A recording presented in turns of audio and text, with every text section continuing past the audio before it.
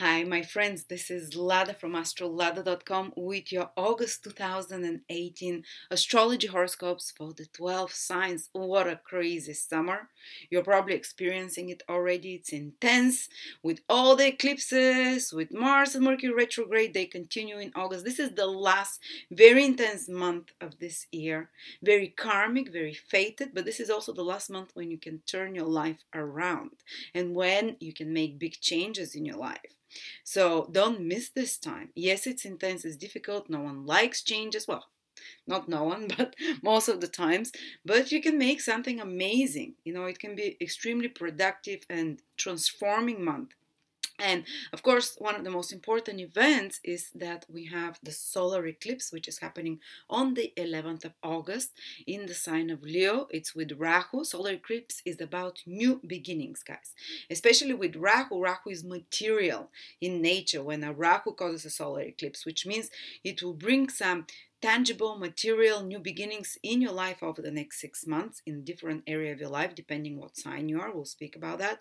And some big changes in that area of your life. It's one of the last chances to make a big new beginning in that area of your life where one of the last Leo eclipses is happening there. So important time. Yes, it can be unsettling, it can be scary because you're entering into uncharted new territory, and everything new feels scary, but at the same time, maybe you're overdue for a change there. At the same time, we have Mars and Mercury retrograde. And Mars is extremely close to the Earth. You can see it when it rises on the western horizon at night, like a bright, red, angry star. And sometimes I would confuse it even for a plane. It's so bright. And when Mars is so close, all the fire in us increases. So we become much more, retrograde planet. Many astrologers says, oh, it's not going to work at all. You're not going to have any ambition, any drive. No. Retrograde planet pushes you the limits, and Mars is about willpower, drive. And of course, with all that fire, it can misfire. We can create conflict. We can be more prone to accidents, to burns, to cuts, more prone to fighting with people that have longer consequences. But this fire is given to us to make something out of it. And in particular, to make some feat of courage, because Mars rules courage, something that you not have the energy or the will to do at other times, because Mars is so much stronger. Some feat of courage, some feat of assertiveness, some feat of strength that you can achieve, some feat of physical or other kind of energetic strength, some feat of so something that you can use this willpower, feat of willpower. But again, as I said, too much fire can overpower rationality, and we can do some too passionate actions that we later regret for. But I would advise you use this fire to fix some problem in your life, to use this willpower and this assertiveness to tackle issues that you haven't had the courage or strength to do before. This is what retrograde planets are about. And try not to succumb to the temptation to fight, to retaliate, to bicker, to be overly dramatic, and be careful for little accidents as well. But the ultimate goal of Mars retrograde is much more positive. And we'll speak about each sign where it is happening. And it's actually going in Capricorn. And it's turning direct only in the last 2 days of month of August. So it's mostly retrograde the whole August. And then you have Mercury retrograde till the 19th of August. And Mercury is about communication, about talking, about information. So you might have to be working on something using 3 times more of your skills, which what Mercury rules, 3 times more of your communicative abilities, of your ability to, to explain things, of your ability to use your hands or your mind or your skills in some way. It's more challenging when a planet is retrograde because we have to use 3 times more energy. So maybe some of you will be using 3 times more energy and skills to fix some communicative errors, some administrative errors, to organize, to manage, to prepare something, to put final touches, to complete some mercurial projects, which are of the mind, of writing, of speaking, of communicating, of business commercial transactions. So you're fixing something there while Mercury is retrograde till the 19th. And of course, we have, though, a lot of support as well, because we have Jupiter, amidst all those difficult influences, the solar eclipse, Mercury and Mars retrograde, you have two very beneficial influences. So the universe is kind to us. It doesn't just burden us with one after another difficult influences. It gives us a helping hand. And one of them is the Jupiter trine Neptune. The whole month it is active.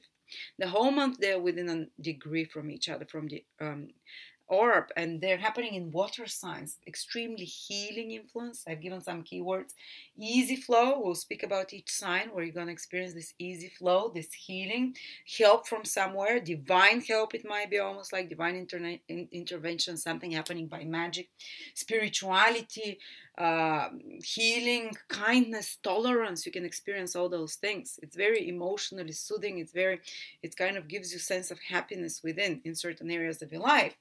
And things happening like by magic. And then there is another trine, very rare one, between Uranus and Saturn, which is active the whole August again in earth signs this time. And earth signs are material manifestation. So in certain other areas of your life, you'd have groundingness, you'd have productive results, material results. You're going to have easy material results because it's an easy aspect. And you're going to have, you're going to build up something new on top of something old, strengthen old foundations by incorporating something new. And that is not going to destroy old foundations in your life. It's just going to build up upon them. So we do have some helps. And now let's see how it is going to affect each of the 12 signs. So Libra, whether it's your Libra rising, which is the most important, Libra moon, the second in importance, or Libra sun, the third in importance. How is the eclipse going to affect you? Let's start with the eclipse and Mercury retrograde in your 11th house. Well, let's start with Mercury retrograde. Till the 19th of August, Mercury is retrograde in your 11th house of friendships, which means that someone from the past that you haven't seen, some friends or acquaintances, you can get reconnected to them. You can see them, get in touch. You can hear from friends you haven't heard. You can reach out to them as well. On another level, and have fun because it's in Leo. On another level, if there is something unsaid between you and friends or people in your basically social circle that you've been wanting to say but you've been bottling it, Mercury retrograde can escalate that. And you might have to speak up now because Mercury is very close to the earth and it does not want you to bury stuff. It wants to bring stuff from the past that can no longer be kept under there, under the carpet. Or it can be friends of yours that they might say, well, you never get in touch with me. There can be some kind of a blow up, even if there is some unbalanced, unfair situation. So it can be corrected.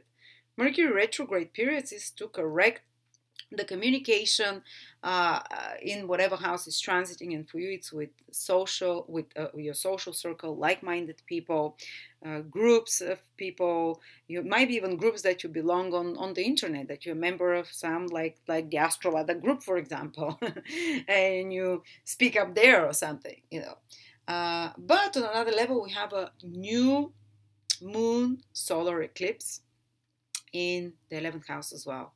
And solar eclipse, it's on the 11th of August in your 11th house, and it's with Rahu. This is Rahu. It's not something else. This is the symbol of Rahu.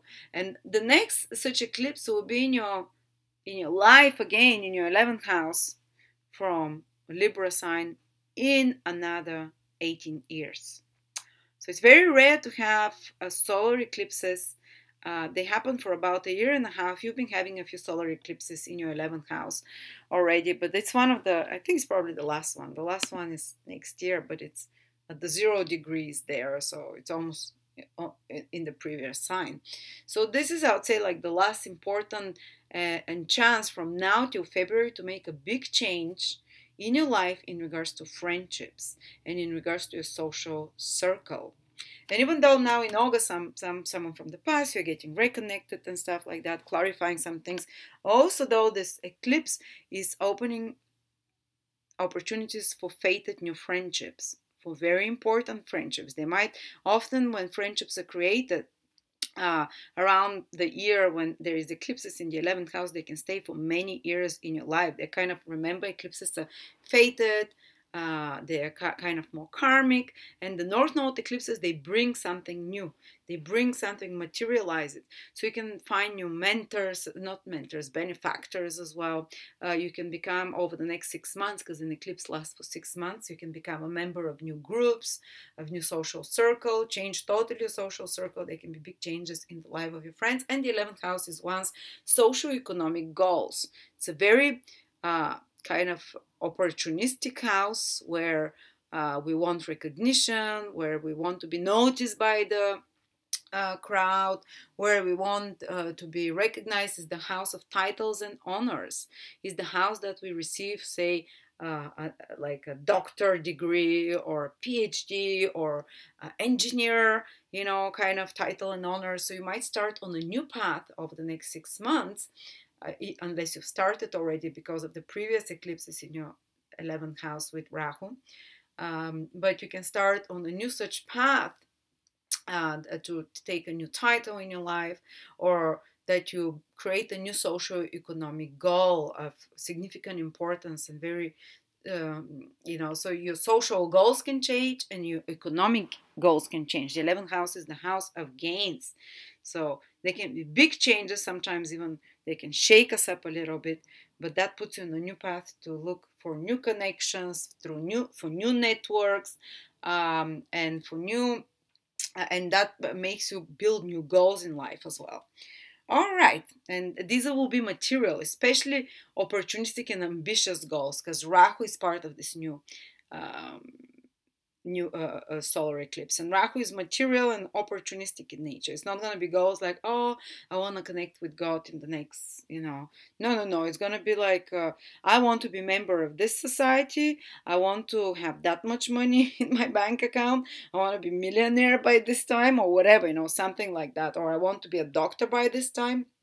And actually it can create some new, very important business economic project in your life over the next 6 months that can open new horizons for you for many years ahead. All right, on another level, you have very helpful influences as well, which is Jupiter trine Neptune in your material houses, the 2nd and the 6th Libras. 2nd house, the house of sensual enjoyments, good food, good drink. The 6th house is the house of keeping our health. So how is that going to play out? Well, 2nd house, what we put in our mouth. 6th house is trying to stay healthy. So 6th house will be all the diets we do, all the health routines that we do, just to try to, you know, to try to keep that amazing creation, our body, running longer. So because there is an easy aspect, easy flow, they can be almost like magical, easy transition into very healthy eating, for example. Because 2nd house is what we put in the body, the food. 6th house is taking care of the body, the routines, the exercises. And because the planets are not planets of exertion, actually, Neptune and Jupiter, and the aspect is very gentle, you're not going to feel like, right now, okay, I'm going to start exercising every day. I'm going to have, you know, it's not going to feel like that. It's going to be more like a very gentle transition into, I feel like taking care more of my body. I love my body more. I'm going to feed you banana now instead of, you know, mozzarella stick. It's almost going to feel like your subconscious choices veer more towards taking a bit better care of your body somehow. And 6th house is also the house of addictions. And 2nd house, what we put in our body usually, you know, they are very kind of connected. So there can be some gentle healing in regards to certain addictions connected with food or substances that we ingest. But because it's a very lazy aspect as well, the trines are very lazy, you can have easier access to such substances. And hopefully what I also said is because this kind of the need to do more the natural inspiration to do more self-care, and to choose better things for you will veer you away, because otherwise on a negative scale this can actually open the door to indulging without any repercussions. But if you decide to get sloshed and drunk, or to really overdo with foods and kind of poisonous substances and stuff, or mind altering, because it is a trine, there won't be too negative consequences, and it's gonna feel like pleasant, you know. But if you decide to do, and if you kind of the choice is to focus on more healthy ways, it will also happen without effort and exertion. On another level, these are material houses. Second house is money, sixth house is work and debt. So there can be some improvement of a debt for you, maybe pay off a debt. And it will happen smoothly and easily. Maybe help that you can receive financially somehow as well. And maybe the work that you've been doing, sixth house, can now you can receive some reward financially or materially for that, you know. And it happens again magically, gently, and you receive help either through work or through for resources as well. Easy flow between money and work. All right. So on another level, you have another the whole month very positive aspect happening in your fourth house between Saturn and in your eighth house with where Uranus is, and these are two very emotional houses. And Saturn and Uranus are in earth signs, which are very grounding. So there'll be stabilizations of your mental state, because the fourth house rules our emotional state, of how happy we feel, how emotionally grounded and stable we feel in our everyday life. And the eighth house is the house of trauma, and the house where we keep the pain. So Uranus there, something will break away from some of your pain suddenly. Some sudden realization or something. It can even happen in a subconscious way that makes you happier, that makes you more grounded. Also, Saturn being the fourth house, possibly a lot of you Libras are having heavy responsibilities with family or home or parenting tasks, or heavy responsibilities towards parents or towards property or landed properties. And now Uranus will take away some of this burden in August. You'll receive some help from others, because eighth house is assets or resources, moral, financial, emotional, that we receive from others. So some new support can come to you that relieves some of the burden in regards to home duties, whether it's cleaning the home or help with the children or help with parenting, or maybe you can also, eighth house is the house where you can get some kind of loan from other people's money, for example, like bank or something, that can help you get a property, that can help you, that if, for example, you always wanted to build your house, and now some new opportunity, Uranus, appears that flows very well with your already established plans in regards to doing something with your family or settling somewhere else or building property. And because of this new financial help or resources, you can implement that goal now or start on it somehow. But also it can be like another way it can play out is I can't think. More intimacy, more emotional intimacy with family members as well. And as I said, the eighth house is the house of trauma. So Uranus can suddenly awaken us to something that we've locked in our subconscious, that's been bugging us, that allows for more happiness overall. So that's, I think, how it can play out. So more stabilization in the family, new opportunities that come with the family as well. All right, and stabilization or something good happening, like you can receive something materially. The Jupiter-Neptune trine.